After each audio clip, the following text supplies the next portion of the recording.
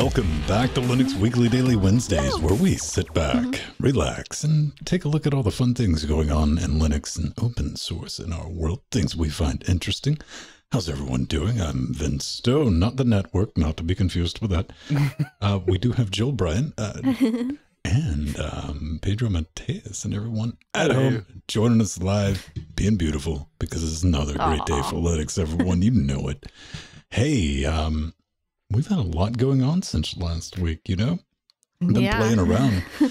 We are on Twitch, like, yay! Mainly because of quality. Isn't that kind of weird, Pedro? We've had like a progression, like then YouTube got better, and now Twitch is like, no, we have the best quality now, and we don't understand brand loyalty, which is a good thing for you at home. But yeah, you just get the best quality thing.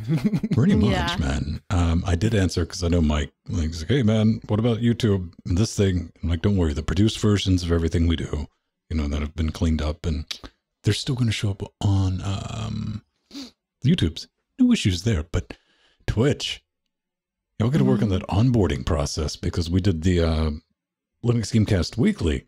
For like, and, you know, we started that show for 10 minutes. Like, hey, you can be an affiliate now. I'm like, all right, that's a process. Y'all need to sort that out. But if you watched Pedro's stream, that's a good Pedro, put the notifications code, and you were almost done playing your Open Morrowind. And somebody sent you bits. That was awesome. And it was the sound. It was the sound of it. It's like, what the hell's going on? And I see something moving in the OBS window. It's like, oh, bits. Thank you. I got to hear Pedro cheer for bits, and that made it all worth it, because I thought it hilarious. Dance monkeys dance. Awesome. Jill, what's new with you, man? Oh boy. Well, I had a great time again on Big Daddy Linux Live European Edition last Saturday. That's always a lot of fun. And I'm actually really looking forward to being interviewed on Very Good Entertainment this Saturday with two of my favorite podcasters, our very own Linda Tepler, Sorceress Zero in chat, and Lola Larissi. So I'm really excited about that, and just looking forward to chatting with them. It's going to be a lot of fun. Right on. Pedro, give me that boot update, baby. Still no boots. It hasn't been the 4 weeks that they said in their last email, so it's probably going to be in October from the look of things. Well, in the meantime, I do have the RX 570 AMD GPU arriving tomorrow, supposedly. So yeah, that will be nice to play around with. Oh, I guess I want to plug this thing too. I got one of these. Oh, they're neat. They're cheap. They're like $60, but be warned, they're you can see that there's no English in the instructions or anything like that. These are imported directly from Japan, and they're huge in Japan. Good trackball. Still learning how to use it. It's brilliant. So like, I get till the end of this month, anything that just radically gets cocked up during a show, I'm like, yeah, trackball. Like, but you knocked over the monitor. Trackball did it, man. It wasn't my fault. It was trying to run away. I had to catch it. Dude, so you're getting that new AMD card, and, well, you don't really have to worry about it, but if you had like a 5700 XT or something like that, you might be thinking, how use? And, well, 5.3, we're talking about Kernel 5.3, is out, and kind of the big thing here is it includes support for the AMD Navi GPUs. Yeah. Awesome. Now, it does also support like the Zhaozin X86 CPU, and there's some stuff over there. But that's like the big feature that I think a lot of people were like, hey, that's kind of neat. However, gotta be honest, I was like just reading through like the bug reports leading up to this release. It technically works, but it's not completely 100% baked. There's still reports of it freezing, getting some bad idle temps. Of course, a lot of people are like, well, it's got bad idle temps on Windows too, so don't worry about that, and stuff like that. But hey, isn't that kind of like a fun, fantastic world where just plug it in and go? Yeah, amazing. That is the Linux world. That's the dream, right? Yeah, the latest and greatest. Plug and play. Awesome. Jill? Yeah. So what's really awesome also is Linux 5.3 added more support for ARM SoCs, including from MediaTek and AM Logic. And they also added support for the audio connexent codec driver. Oh, thank goodness. I have some thin clients back there that are going to be very happy in some old laptops. So that was awesome. That was one of the last audio chipsets that didn't have support for Linux. So now it does. Yep. And also 16 millions of new IPv4 addresses in the 0.0.0/8 range are now available. So that's really good. Very good. I mean, if they're opening basically the 0 range. Yes. We're running out. We're actually running out of IPv4s now. Yeah. I'm actually surprised by now we're not IPv6 on everything. Yeah. It'll happen eventually. Maybe I'm wrong here, but aren't those Zhaoxin or Zhaozin or however you say it, X86 CPUs, aren't those just AMD CPUs, but targeted specifically for the Chinese market? Yeah, I think so. I think those are the ones. Yeah, you didn't think they would need, all that much support, but all right, good to have them. Don't worry, yes. I've been told for the past decade that we're running out of IPv4 block, and we're not.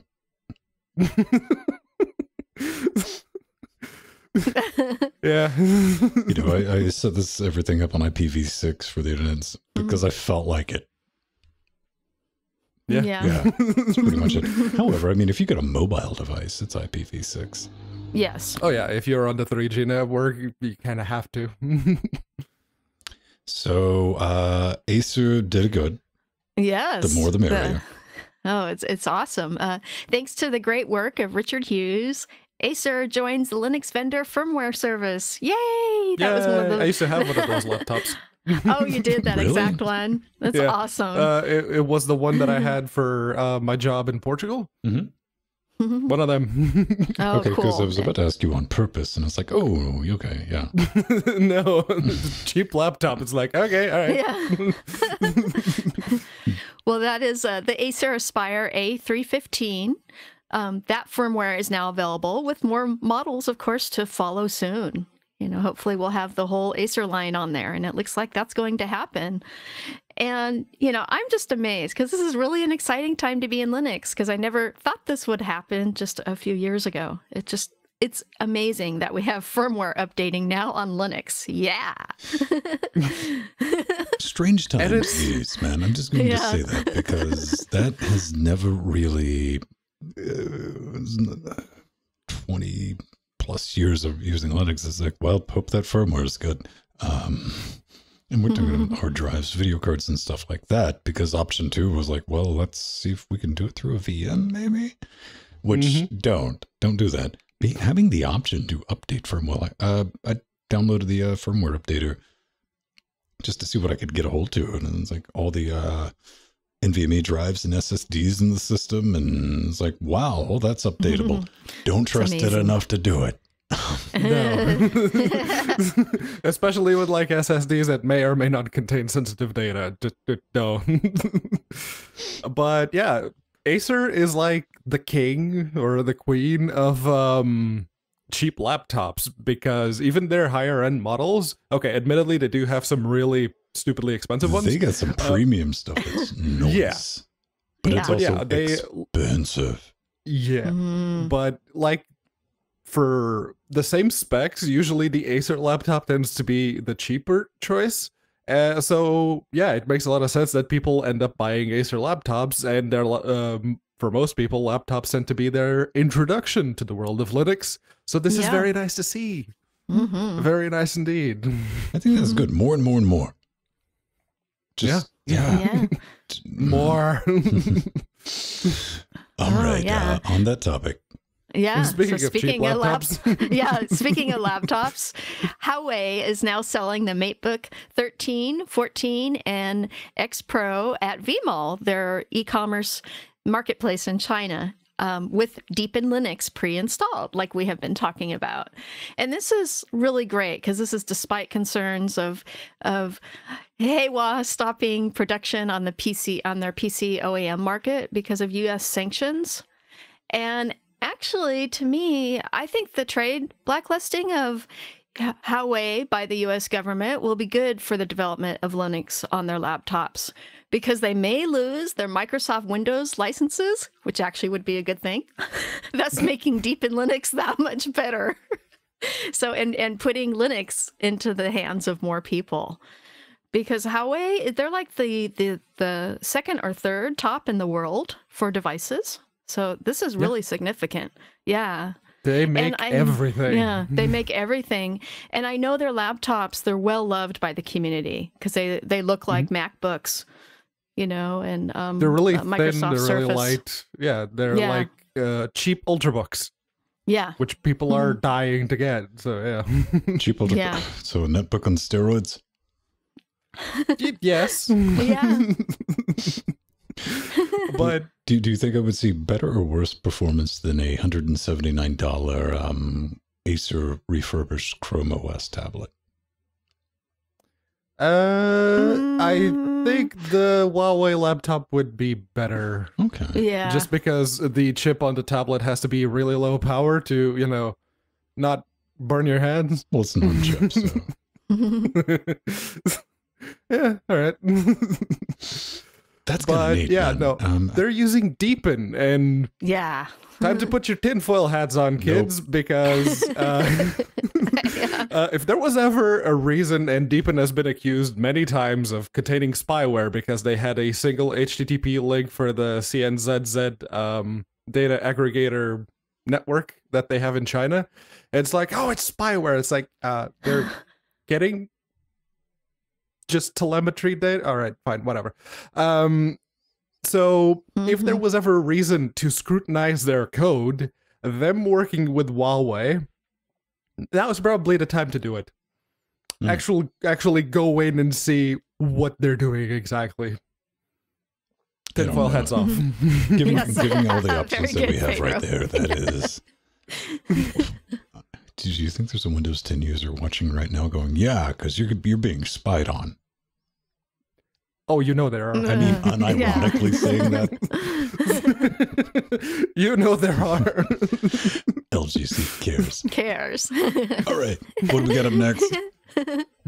Up next, well, continuing from the mates, but not the mate laptops, this is, this comes from Wimpy.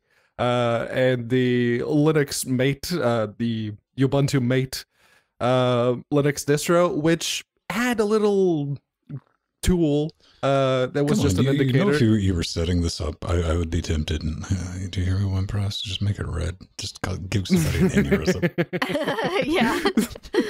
But yeah, they've always had that little indicator that would let you switch between the Intel graphics and the NVIDIA graphics. Like full-on NVIDIA graphics to render everything, or just use the Intel for power savings. But now, the Mate Optimus applet has been improved with the last couple of versions, which adds one extra option, which, for those of you who have used Bumblebee in the past, may look very similar, because it's called NVIDIA On Demand, and what it does is it basically runs everything like just the basic window rendering, browsers, what have yous. That's all done on the Intel chip, but the NVIDIA card is powered on and just waiting for you to tell it's like, oh, there's a game coming. Done. So yeah, it's basically, it's not quite there yet, because it still has the same, basically the exact same problem that, well, it's not really a problem, it's just a limitation that Bumblebee has, which is the NVIDIA card is still powered on. It may not be using much, and it may be in a low power state, but it is still draining power, just waiting for something to happen, while the Optimus technology is supposed to let you power it off and power it on as it's necessary. So that's still a thing. Yeah, and it's really great also because it does support GNOME Shell, XFCE, Budgie, and the Cinnamon desktops, which is wonderful. Any so GTK it's not just things. yeah, any GTK, so it doesn't have to be Mate. And thanks again to Martin Wimpress Wimpy for all his wonderful work on this. And I wanted to quote someone in our chat. Adrian said in chat, "The Optimus support in Mate 19.10 is amazing. My life has now changed." So Yeah, it that's works. awesome. Like out of the box, Ubuntu Mate was always great if you had an Optimus yes. laptop, because it would just immediately plop that there. It's like, oh, you have an NVIDIA card. Okay, you get to switch between those cards. Just log it in and out. There, done. Yeah. And now it's nice to have the GUI, so it's great. Solid piece of kit. Good work. I'm digging it. Hey, maybe you don't like everything to work, you know, out of the box. Oh, Arch.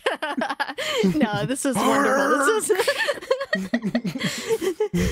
This is last week we talked about Manjaro becoming a professional project, and now after 6 months of development and hard work, we have Manjaro 18.1.0, which just has been released. And in this version, you can choose LibreOffice or SoftMaker's FreeOffice 2018 during the install. And Manjaro 18.1 now includes support for Flatpaks and Snap packages. And in doing that, they renamed the graphical package management system from FPacman to BAUH. I don't know how it's supposed to be pronounced. Bah, I guess.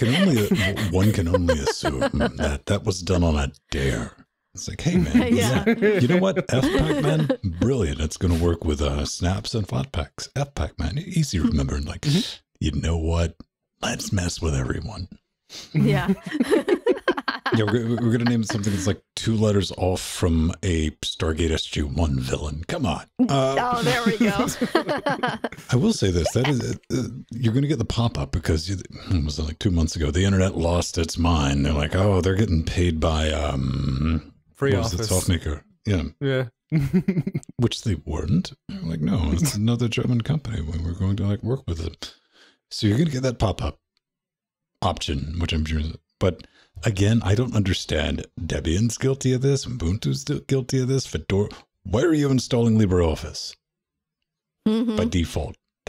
That's a chunky critter, and most people To don't be fair, do they that. don't install like the full 600 something megabytes of LibreOffice. They usually give you like Writer, Calc, and Impress. So just a little bit of generally Yes, it's like half of stuff, it. Yeah. And it's really fun when it has some weird dependencies. It's like, okay, I just want to remove this. Why do you want to take out half the system? Mm-hmm. Yeah, that's brilliant. Oh, but the system, like the core package Yeah. of the system, is lists that as a dependency. Why? Not to knock on LibreOffice. If you need an office suite like that, it's a thing. It's there. Yeah. It's just 2019, and even Old Man Vin does stuff online now because collaborative editing is the future. Yay! Steal my data, Google. Yeah. Fedora 31, new beta is out, and it's got a couple of neat, surprising features that I'm in. It does, and yeah, they have the availability is now there for the 31 beta workstation, 31 beta server, and they also have like the popular variants. You get all the different DE spins because Fedora is actually pretty good in providing you with a spin for the widely used desktop environments. They also have Fedora 31 Beta Labs and Beta ARM. They do say that the Fedora, what is it, Core OS, it's in a preview state still. So if you were looking to try like the Atomic update, everything is containerized version of Fedora, gotta wait a little bit, just a bit. So how do you think this will run on my Pentium 3? It won't. Why not? Not anymore. Nope. Those i686 packages are, well, they're going away. As well, the ISOs already went away with the last couple of releases. It's just now they're getting rid of the i686 repo, but as we mentioned previously, multi-lib in the 64-bit repo is still there. Yeah, definitely got to say Chill. that. RIP i686. I don't remember the last I saw the the IoT spin. That's going to be interesting. XFCE 414. Yay, best desktop. Maybe I'm not running. I'm still on 412 because I run Debian 10 now. Qt Wayland by default. That's good. 100%. Firefox Wayland. Brave. And GNOME 334 almost. It's like asterisks. Yeah. It's like, fun distribution. I think Fedora is an excellent mix of you really want to try the latest and greatest, but you also want to be reasonably assured that your computer's going to boot every time. Yeah, if you hit the power button, it still gets to a graphical environment. That's kind of like the minimum. You boot to a GUI? Yeah, I'm one of those people.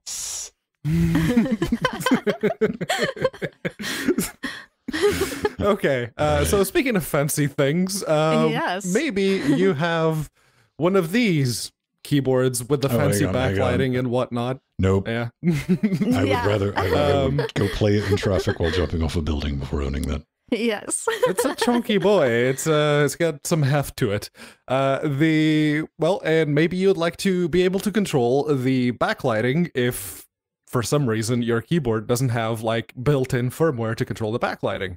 Or maybe you want some more granular control about it. Well, fine person, what's he call himself? Glatz created KBD Lite, which is available on GitHub. There'll be a link in the show notes, don't you worry. And he is very keen on mentioning the fact that he's doing this by the Unix philosophy of do one thing and do it well. And he there are no extraneous dependencies. Basically, you just need, I guess, libUSB to be able to talk to the keyboard. Pedro. I don't have a blink button. I've looked.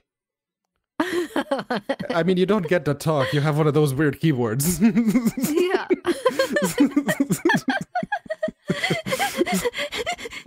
Ben doesn't like the RGB goodness.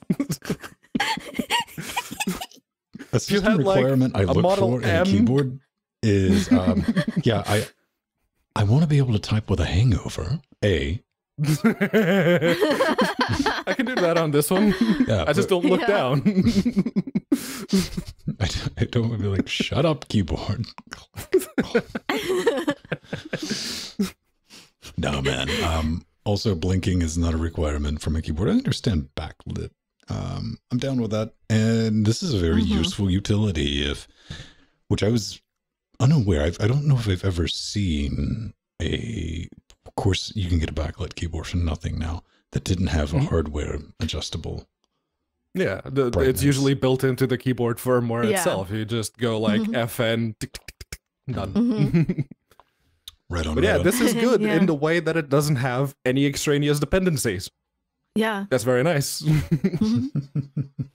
Yeah, and the developer Juan Kuzmar, that's what he was talking about, is how he wrote a program because he wanted simplicity and not all those dependencies. So that was just to control brightness on a keyboard. So that makes sense, and it looks like a very sweet little program. I'm down with that. You can set it to off. Yes. Okay. We need to talk about this. Pine time. $25. Smartwatch. Companion for Linux Smart. Yeah, this is from Pine 64 because stay tuned next week. Pine sucks. The folks at where is this come from? Plug. The folks at Pine 64 have been selling inexpensive Linux laptops ish, and it's a smartwatch. It's something that you can find on AliExpress for like £8, and the plan is to get the community to shove some Linux into it. So for that $25, it's ARM embed running free RTOS. That's the thing. I don't know what I would expect from. All right, here we go. Let's back this up. I don't wear a watch. I'm a hipster. If I'm going out with a watch, it's a pocket watch. Hold on. This is how I go Pedro's out. watch. I just use my phone, so. So you carry a pocket watch too. Good. Yes, I do. Yes. The only time I use a watch is at scale. I always have one on my bag. So the smartwatches never like hit me. I remember when Google Wear and them. I was like, but you got you got to charge it. Does it? There's not that killer app, and it's like, can you like shoot bees with it or something? I'm like, no. And I was like, oh, I'm not messing with that. I mean, I see the point for most people because it's like it's a watch and you can change the face of it and make it look all fancy. You can also get like notifications to sync up. I've seen those people who use their watch, they like pick up a call and then talk to their watch, and it's like, I too saw Knight Rider. I kind of want to do that.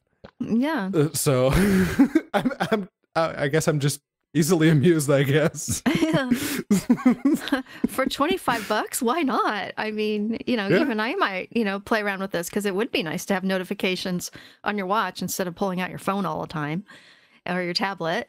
And I think this is cool because now you can live in the Pine 64 Linux ecosystem. You can have a Pinebook Pro laptop, Pine Tab tablet, Pine phone, and now Pine Time watch for all under $500. Isn't that awesome? Take that, Apple. I still want one of those Pine Pro laptops. I could buy an Android tablet and do stuff with it. Yeah.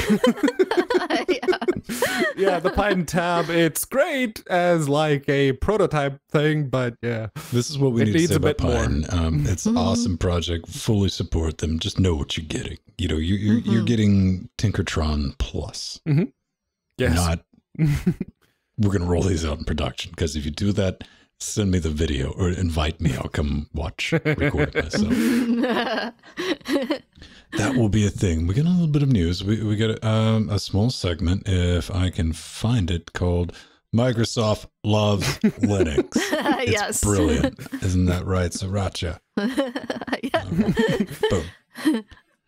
This week, open sourcing MSVC. Yeah, that's the thing. And you know what? The burning question on the minds of all business professionals. Pedro, will this help me play the video games? I guess it would help developers move their video game building away from the Microsoft ecosystem and get those Visual C bits on Linux. But for actually playing the games, no. Yeah, no. I love the QA. It's like, is there a catch? It's like Firstborn. No. It's Visual C. It's Microsoft's Visual C. It's It's being open sourced. So yeah, that's great. Of the open Thanks, source, Microsoft. Man. I mean, it's going to be Apache 2.0, LLVM exemptions, and no, the STL isn't merging with libc. So womp womp. Yeah, you either use the Visual C or you use glibc. One strange moon universe are we in, man? I know. I was just going to say that, Ben, because I remember in college, seeing all, hundreds of workstations with Microsoft Visual and C++ and all the things. And now they're open sourced. What universe are we in? After Microsoft actually released the XFAT patent, I'm like, okay, all right. Yeah. And now I'm just waiting for the penny to drop. It's like, what's going to happen? Because them open sourcing more stuff. All right, cool, thanks. But what's happening? What is going to happen exactly? You're not doing very good, man. Because when Microsoft does something, you get to like pick that field goal up, take it out of the ground, and move it somewhere else. Like, well, nah. Oh no! See, my field goal was the XFAT patent. So now I'm just waiting. It's like, okay, what are you gonna do now? You do have that, and that's a very real thing, because you're like, well, okay, and then you're going to do something dumb. Here it comes, and this all goes down to Microsoft's management structure with the different teams pointing guns at each other. That is a very, very real thing. That's not much of an exaggeration. They probably use something better than guns, but they just throw Windows 10 at each other. I don't know, man. I forget who it was, or so I was like, hey, well, now do you think we'll end up with like a version of Windows that is going to have a Linux kernel, which, this is something we used to say in the 90s. I'm like, why don't they just build an X server? You know what? With Windows, it shouldn't, I would say, guaranteed in the next 10 years, it's going to be equivalent to Stadia. It's going to be a streaming service. I do. It's like, that doesn't make sense, old man Vin. Think about it. It does. Why do you think they're putting money into learning? Microsoft's doing their own version of Stadia. If you get good at doing that, delivering a desktop experience, easy. Yeah. Yep. So maybe that'll be running Linux. It'll laugh. We'll win. Whatever. Yeah. Just this is strange times, man. Yes. Like I felt dirty for buying a Microsoft product, man. I mean, it's just a peripheral, right? It is just, but yeah, that doesn't set well at night when you're trying to go to bed. I know. They are very well built, of course. And they are very well made, but yeah, it is a little creepy a little bit. By the way, if you're wondering, their ergonomic keyboard and all that, just stick dongle in and cut it on. You're good. No problem. Right. Ladies and gentlemen, we're going to take a minute to think about who makes this possible. How do we do that, Pedro? Do we, let's see what we do. We should take up pottery. We should sell pottery. Oh, I was thinking of taking traditional folk dancing. Nope. Okay, while doing pottery? That could, yeah. Listen. See, that could be our shtick. I've already accepted this is going to be messy no matter what we do. So. Oh yeah. There's going to be clay flinging around all over the place. It's going to be brilliant. Hey. If I can get this mouse to move in the right spot. If you would like to support our clay experiments, you can do that by becoming one of the 113 beautiful people making this show possible. This is a community experiment. We're entirely community funded. And if you would like to join that, you can do that at patreon.com/LinuxGamecast. We got a bunch of tiers. Get access to the Discord. You get early access. I even made something for everyone. Check that out. Podcasting on Linux, the Vin way, which is the wrong way, only faster.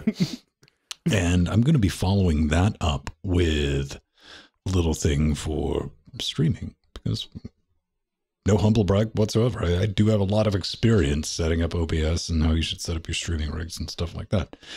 So that's something that's going to be coming in the future. You do get our pre-super shows in, and you can listen to that live Saturday if you want. It's 7:30. You're like, man, I like this nonsense. I'd like to join in.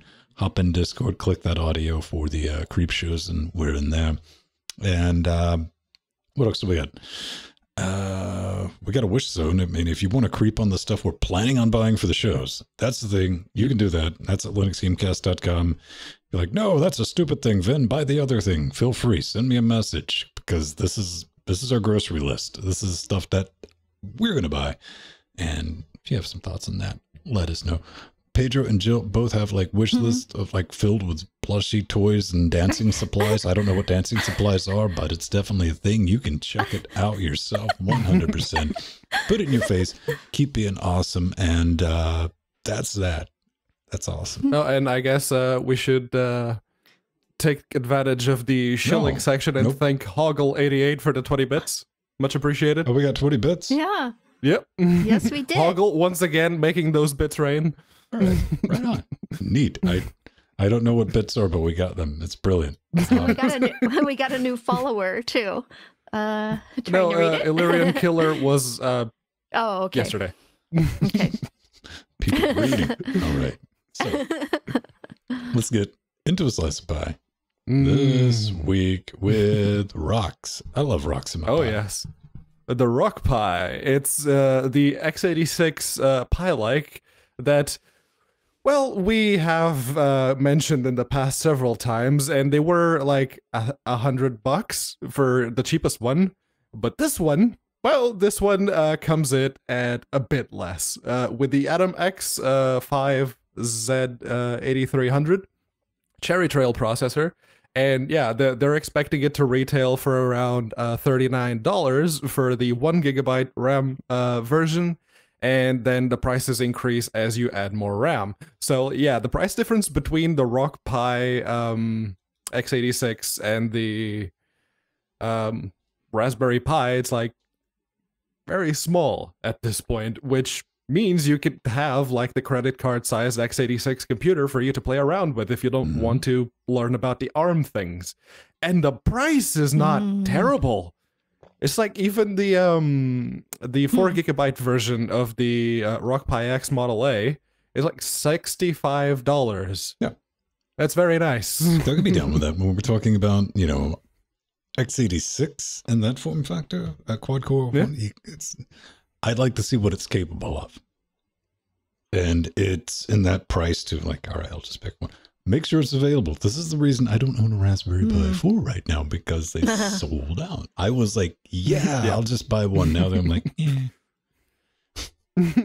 yeah, I too want one of those Raspberry Pi 4s with the 4 gigs of RAM, but yes. Where they're made. All right, ladies and gentlemen, if you would like to give, but they're sold down. That's the thing. They had them in stock at the store, which is next to your house.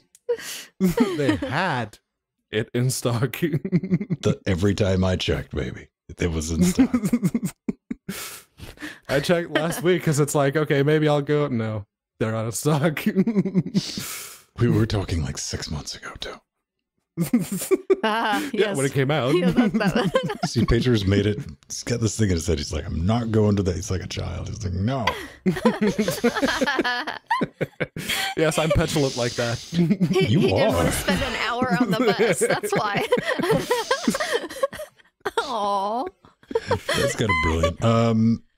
If they're in stock and they roll out, I mean, quad-core 1.4, I don't know exactly what you get away with doing it. My thought is like, could I not replace, but add another Optiplex, you know, WebRTC streaming box? No. Yeah. Well, the advantage to this is also that because now you can run x86 apps, and there's a lot of them that aren't available for ARM yet. So that would be a good use case for this. It'd be fun. Definitely something to play with. I mean, the GPU side integrated, and it's like 500 megahertz. So, for a chip that size, yeah, that's pretty good. Yeah, yeah, that'll be a thing. All right, everyone's favorite company, Oracle. Yeah, yay! This is actually really cool. Yes.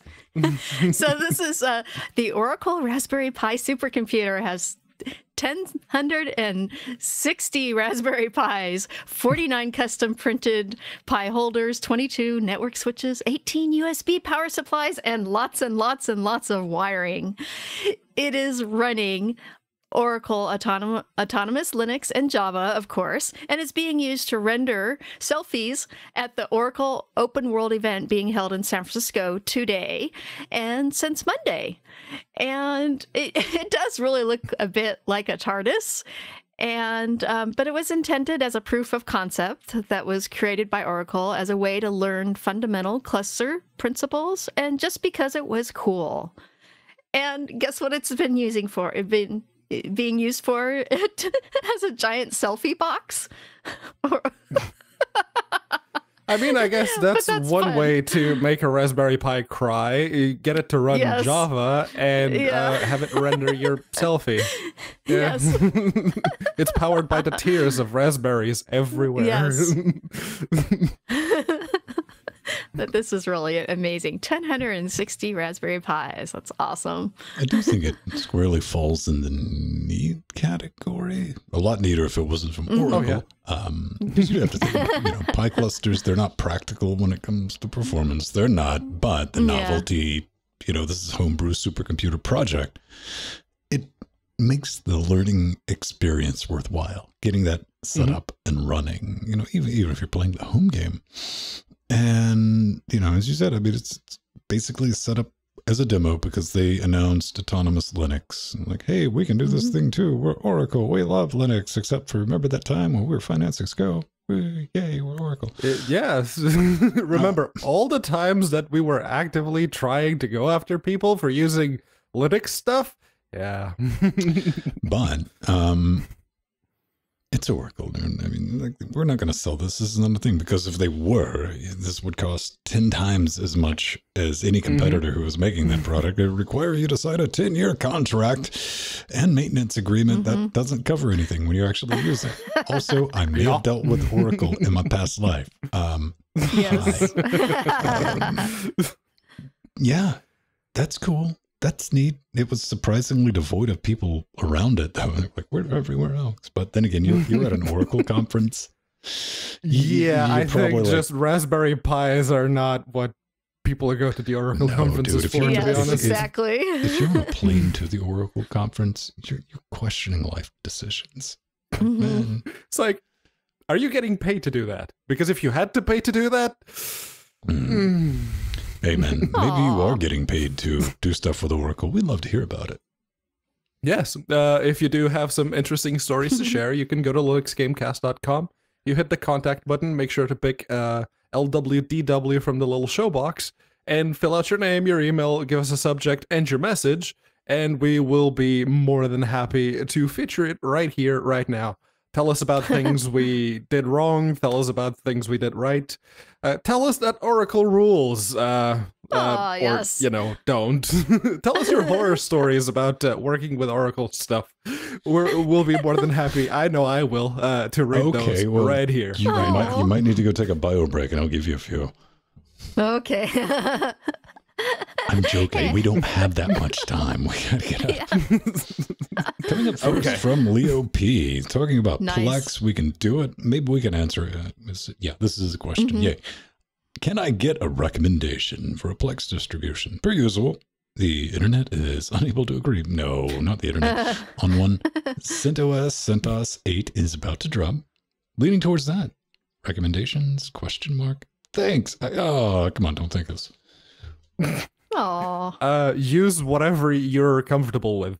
I mean, you just want a base to run Plex off of. Do you know Ubuntu? Use Ubuntu. Do you know Cent? Use Cent. Do you know Manjaro or Arch? Use those. Yeah. I'm running it on Debian 10, so I got my Plex server on Debian 10. I love it. Use what you know, because if something goes wrong, you're going to be the one who has to deal with it. So, man, have you ever asked somebody a question and they didn't give you one?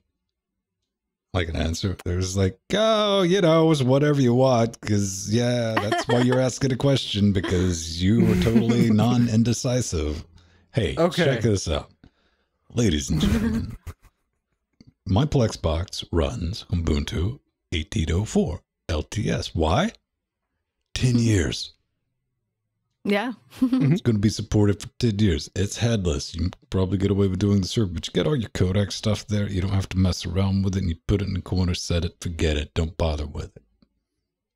Yeah, if you don't want to worry about the codecs, Ubuntu is a very good choice. Yeah. That could be a thing. And Debian would be a thing. But then you have to worry about the codecs. You got to worry about a lot more than the codecs. Yeah.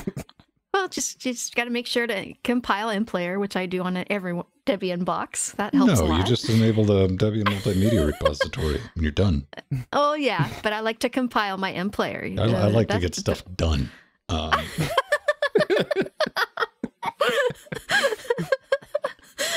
But don't let that take away if you need something to do. Beautiful. Yeah. All right, Pedro, go for it.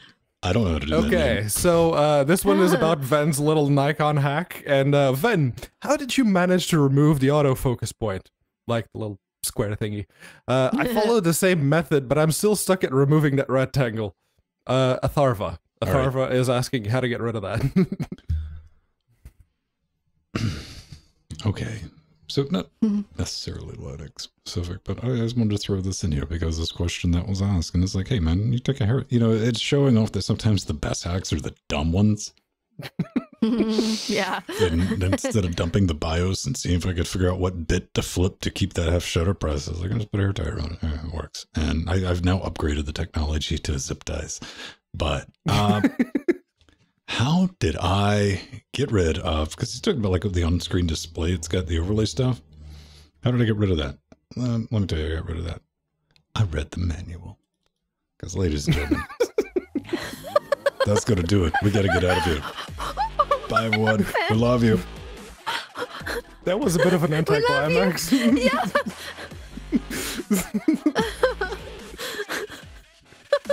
What?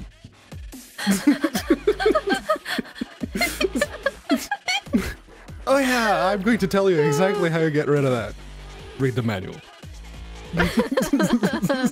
Reminds me of the Fedora forums back in the day, or RTFM. Yes. Yeah, see, Arthur's with me on that one. Yeah, I wasn't gonna say that, but yeah. It's RTFM. If you've not read far enough into the manual, the absolute basics of how to control the camera, you don't need to know how to do it. Anything else. Yeah. You know, it's like taking the time to type out. You might as well like, would you Google this for me?